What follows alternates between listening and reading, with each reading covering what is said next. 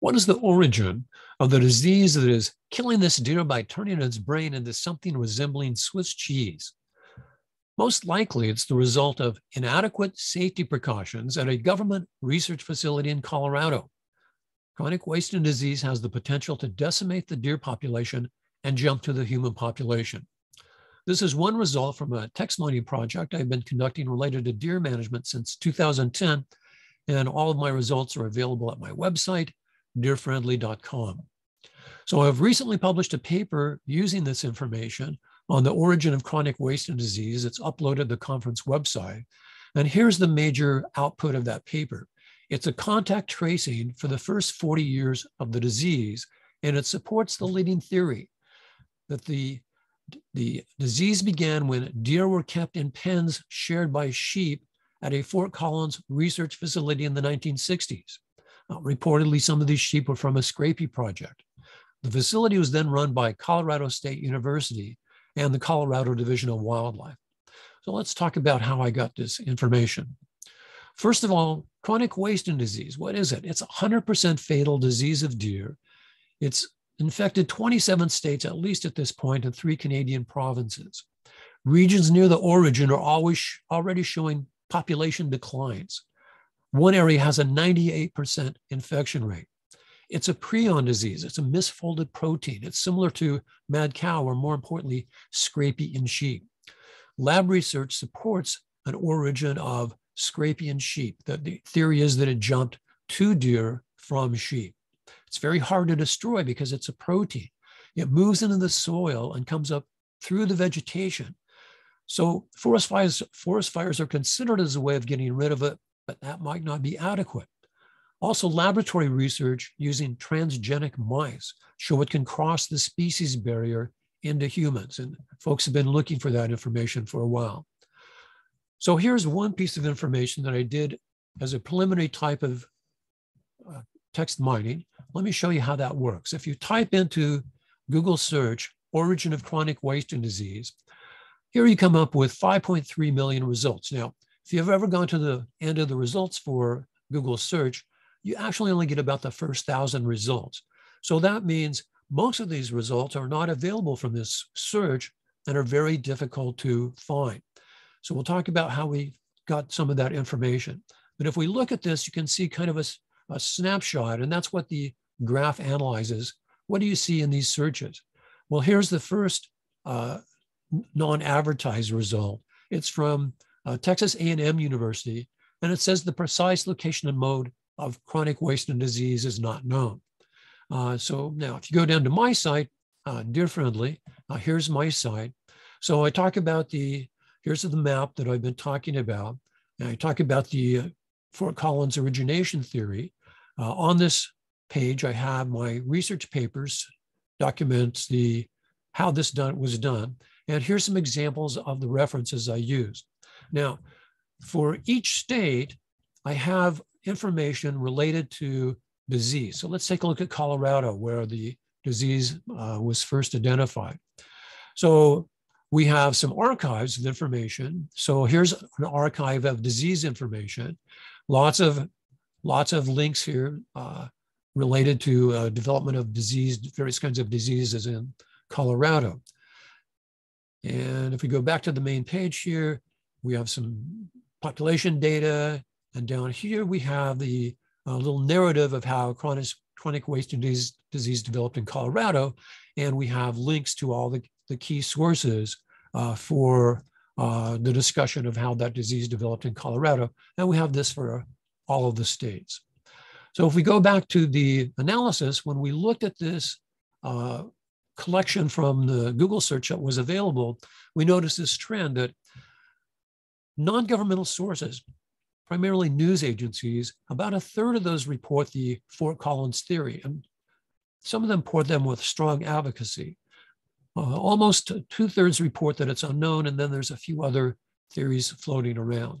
Now, government reports much lower in terms of the Fort Collins. So we actually in this search only found one government report mentioning the Fort Collins theory, and that was mentioned in a very dismissive kind of way. So I'm not getting much information about that theory from governmental sources.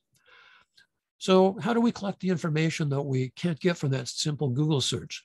So we use some text mining procedures, but we've done them daily since 2010.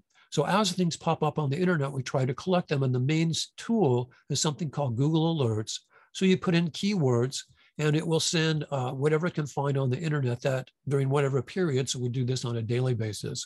So for example, here's a Louisiana deer was a keyword, and you can see 3 men are charged with chronic wasting disease. They've done things to encourage illegally would encourage the distribution of chronic wasting disease in Louisiana. And then we also do Google Alerts and Bing Alerts also on a daily basis, because Bing picks up some stuff that Google misses. So here's a few of the important results I've gotten. So related to how difficult it is to get rid of Madison.com. A captive herd with chronic wasting had been killed in Colorado. The land had been burned, tilled, poisoned, and left fallow for years.